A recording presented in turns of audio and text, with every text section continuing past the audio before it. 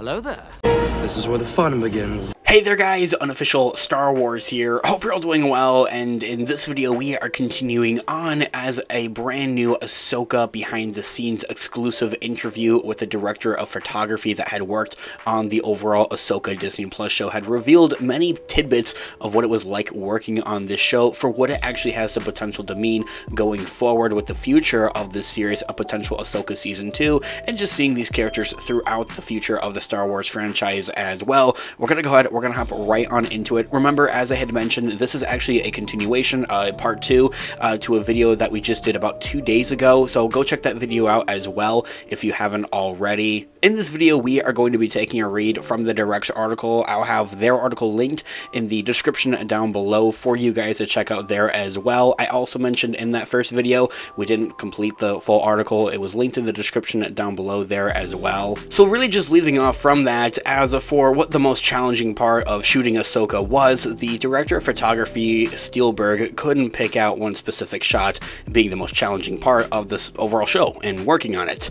Although he did reveal that it was the most that he had ever been asked to do in the shortest amount of time for any of his projects before, saying that, in quote, "The whole production was pretty challenging. I'd say very challenging in all aspects, creative, technical. It was the most that I've ever been asked to do in the shortest amount of time I've ever been asked to do at any level of competency that I've said before. It was like being thrown on into the Olympic team and possibly not really being ready for that." But yeah, in terms of the hardest, I don't know what the most difficult was. Ending that quote right there, giving a little bit of an insight, some tidbits there on what it was like to actually be a part of this production here and filming and working on this Ahsoka Disney Plus show here overall. It seemed to have been very ongoing. It was shot in the midst of COVID, well, some of it at least anyway, to a point. So yeah, we were working around some of those struggles and obstacles with that for one thing, and then also with the whole idea of like, this is part of a major franchise and it needs to turn out just about perfect, and they just did about nail that, that perfection of what they had been going for,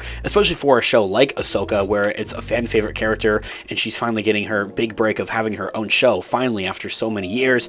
And then not to mention that you're picking up a huge storyline with Timothy Zahn and his Thrawn novels and bringing that into the Star Wars canon, having Thrawn return, having Thrawn in live action, having the return of the Chosen One with Hayden Christensen as another. I mean, there's a lot of big things that the Ahsoka show really brings to the table, and that it reveals and that it continues on. As for another thing, it's a big deal, and they really do treat it as a big deal, and that's something that I really love here. And so working on this overall show is going to be a big deal at the same time as well. It's going to be high pace and, to a point, high stress, to a point at the same time as well. The article continues by saying that he had specifically touched on the challenges of shooting in the volume, or the virtual LED set, pretty much this fancy new green screen or blue screen that much of modern blockbusters, shows, and movies have been using, especially over on Disney Plus, comparing it to as his experience using it in The Mandalorian Season 1 and 2 and 3, and looking to improve on what he has done there for this show here as well,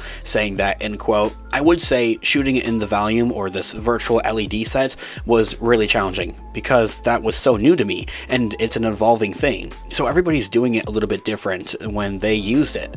And so there's this way that they've been using it on The Mandalorian and those shows that we adopted and inherited and tried to improve upon, as they do with every subsequent show that uses it down at that studio." Ending that quote right there, really just taking what the volume is, that volume technology is essentially, if you don't know, as I had briefly touched on, is pretty much just this fancy green screen or blue screen that projects the images and builds the set right there and then, using fancy, pretty much TV screens to a point, to build that set like right there in real time. So with that in mind, it's new technology, and that is a learning curve for one thing, and I've heard other difficulties of actually adapting and to using and using the overall volume technology for another. He also does touch on to the idea of that, well, yeah, he's worked on previous seasons of The Mandalorian as well, which uses the same technology of the volume. So taking the volume technology and trying to use it and adapt to it and use it in a better manner going down the road and improving with it and improving on it with the Ahsoka show here as another,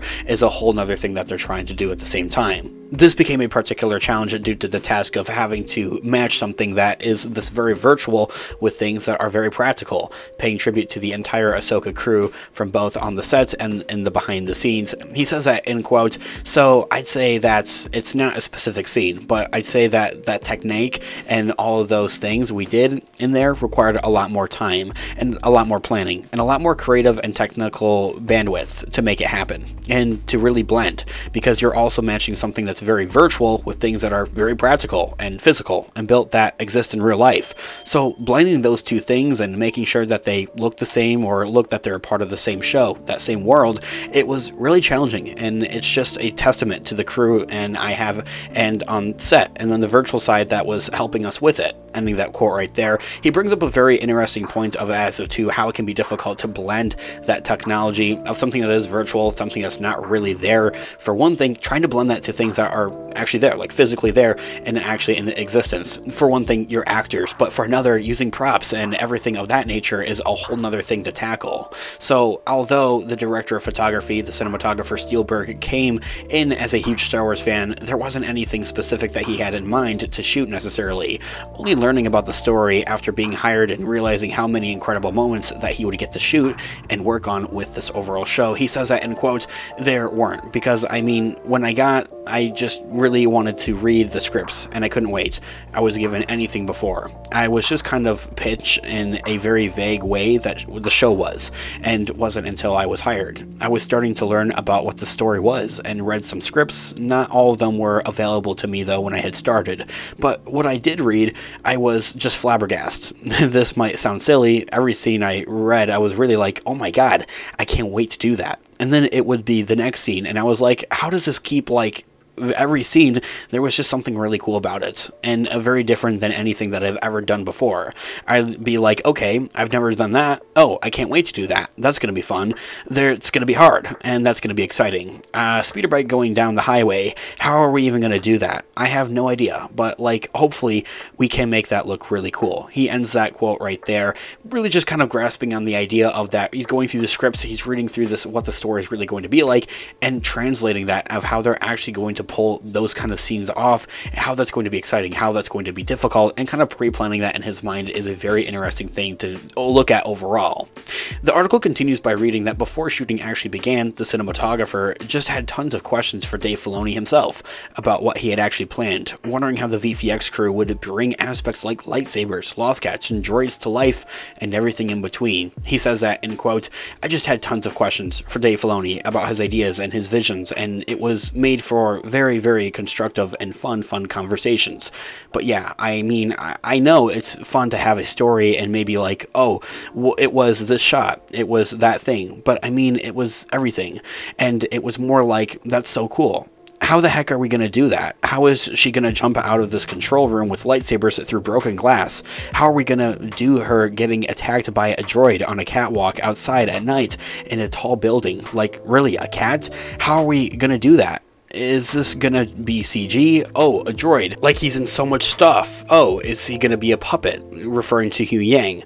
Oh, that's interesting. Oh, there's always somebody puppeting him in all of the shots. Okay, it's all exciting. Ending that quote right there. Really just taking it all in. There's a lot of moving parts that go into this Ahsoka show for one thing. That goes really for all of Lucasfilm's Disney Plus projects. There's a lot of moving parts. There's a lot of things to consider. And as a DP, director of photography, that is something that they really have to heavily consider and work on. And while the challenge was a big one, really just at that, the overall show being the challenge, the cinematographer was excited to embark on things that were written that seemed very, very complicated, and knew that everything was all going to get done one way or another, saying that, in quotes, despite how hard it seemed, I was so excited to jump in and try it. And of course, it was just could have been done like anything can be done. You just got to do it. You just got to figure it out. And if you don't have the luxury to necessarily solve it with finances, you solve it creatively. And we had to do that all the time with these things that were written that seemed very, very complicated. And then there's all these episodes, and you know, it was gonna get done one way or another because it had to, and that's what Dave Filoni wanted. So it was just fantastic. I jumped into all of it. Ending that quote right there. He even compared some of the moments in Ahsoka to what he saw in the Indiana Jones franchise, actually, with Dave Filoni and the crew enjoying every moment of developing each and new scene in the show. He says that in quotes, every episode, oh, she's gonna fall through a hole and we're gonna be in this underground layer where she's looking for this map, and the map comes out of this thing and she breaks it and all of this kind of sand, and it's just, I would just start talking about how it felt like Indiana Jones, and Dave Filoni would say yes, and you know, it does, and that's our conversation for the scene, and we would go from a conversation based on that.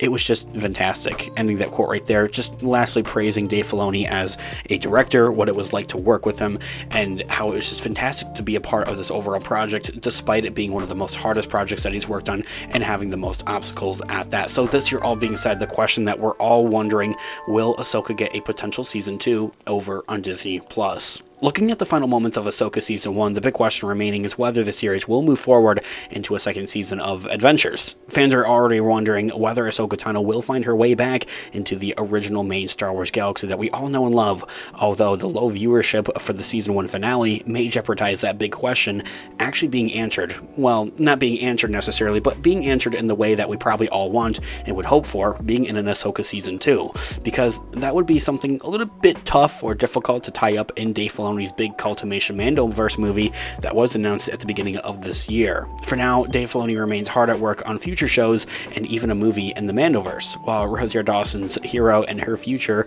remain somewhat up in the air for the time being. This year all being said, I'm just such a big sucker for when it comes to Star Wars behind the scenes and learning about that, hearing about that, especially for somebody that is in the film industry and is studying the film industry right now with college classes. I find it so fascinating to hear about that and what it's like translating that to my own life and to my own situations at the same time as well. Is something so fun. It's my dream to work on Star Wars one day, so to hear about those behind the scene moments is something truly amazing. This year all being said, guys, let me know all of your thoughts and opinions in the comment section down below. I would love to hear what you guys are all thinking in the comment section down below. Thanks so much for watching today's video. Of course, this has been Unofficial Star Wars. I'll catch you guys in the next one. Have a great one. May the Force be with you as always. Peace out.